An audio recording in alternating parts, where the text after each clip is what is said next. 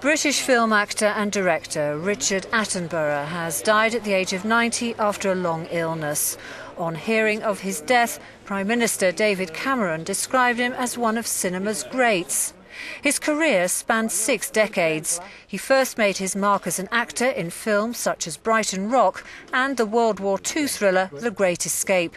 But later he also turned his hand to directing.